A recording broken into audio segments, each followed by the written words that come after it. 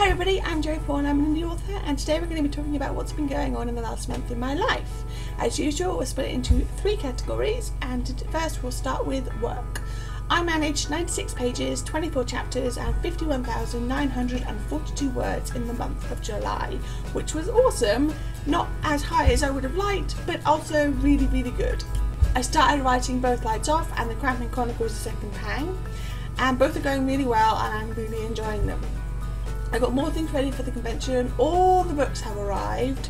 I have my banner, I have some swag, I have some blogger packs and stuff like that. I started a new writing log. I usually have something, this is my old writing log, and it would be things like when I wrote, I would write it down and keep a track of what I wrote when I wrote it. And now that book is full, so I have started a brand new one. I've also started to record the videos in advance, which makes things a hell of a lot easier for me. I'm doing well with the Thursday postings, and I started planning my newsletter for the coming months. And I started doing more Teaser Tuesday things and working on a promotion plan for new releases. So I've been really, really busy and have been putting a lot of plans in place for later on in the month and for later on in the year and all of that. So number 2, in health. I have a viral infection and pleurisy, which has made work life very hard.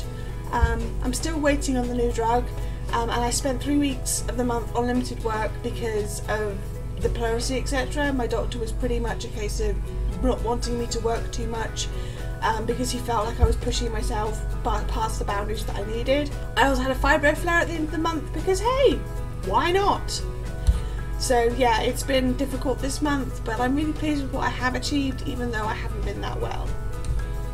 And finally, in the miscellaneous section, the summer holidays have started, which means less alone time, which is both a good thing and a bad thing. Good because I get a lot of the time spent alone and I get very lonely, but it's a bad thing because I kind of enjoy my own company as well, so yeah.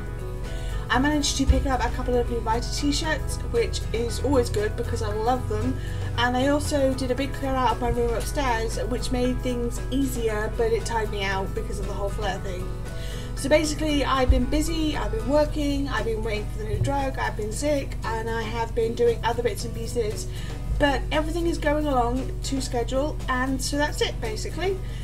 If you want to get in touch with me, you can do so by leaving a comment down below or clicking subscribe.